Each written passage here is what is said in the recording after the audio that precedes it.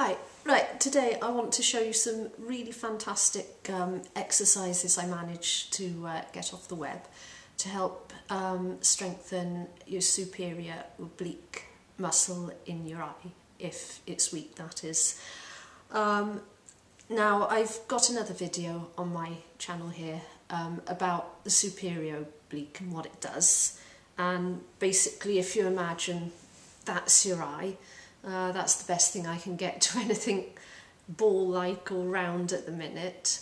But you've got several little muscles in your eye, but the superior oblique is the big muscle. It sort of wraps itself around in a sort of S shape, and it allows the eye to rotate in different directions, and it also allows the eye to move downwards. Now, I actually have a bit of a problem looking downwards and in this direction with one of my eyes, which causes a bit of a problem for me. So anyway, I found these great exercises and I'm going to share them with you. Now, the first exercise, you imagine a pendulum, a very big pendulum, swinging just back and forth and back and forth. Is swinging very slowly, this thing, and the bigger you can make the swing, the better actually, because it means the more muscles you're actually exercising in that eye, and it's a good way of getting both the eyes working together, even though one of your eyes isn't quite balanced. That actually doesn't matter with this exercise. It exercises all the muscles that it needs to. So you just imagine it going back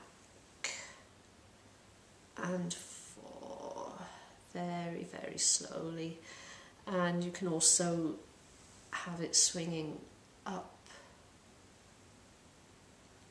and down and up and down. And the second exercise then is same pendulum, except it's swinging from side to side. So,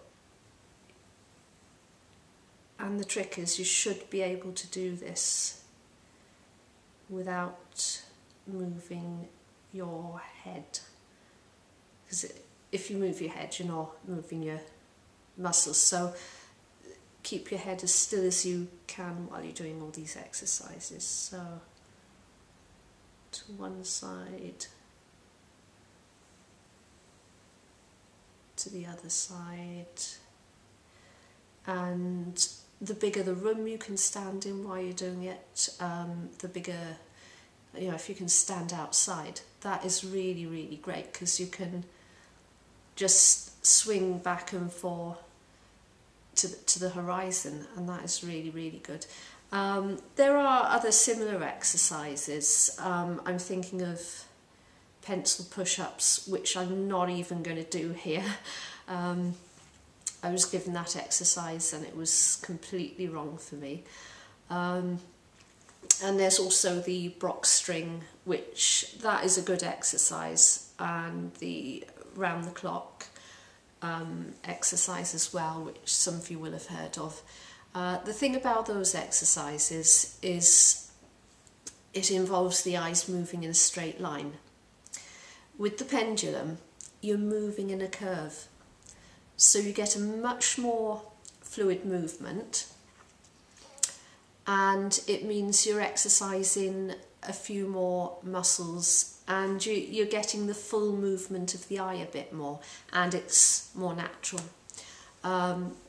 Okay, the third exercise is you imagine drawing a huge figure of 8 on the floor. Now I go round in both directions just to make it, you know, just to get both sides of it done. So again, keep your head completely still and draw that figure of 8 on the floor. And if you can do this standing on a rugby field or something where you're just drawing a completely huge figure of 8, that is, you know, really, really good for you. So we go around that way, and then let's go around the other way, keeping your head still all the time. Okay, like that. Okay, so those are the 3 exercises that I got off the net. I'd never seen them before, and I think they are really, really good, so I'm sharing them with you. And something else that I saw was a video about a lady who had difficulty looking downwards, and her eyes were sort of like that, so one was elevated and one was a bit depressed, and mine are like that, and I can't look down very well on this side, so it makes stuff like going downstairs really quite difficult.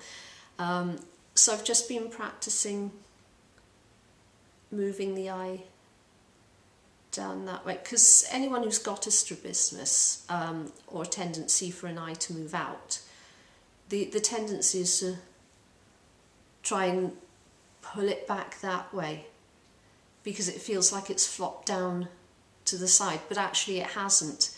So the thing you're trying to do, you actually need to try and do the opposite to get that muscle working again properly. And I have found that these exercises really, really work for me. You can do them while you're sitting on the bus. Well, probably you wouldn't want to do them while you're sitting on the bus, because that might make you feel sick, but you can do them anytime.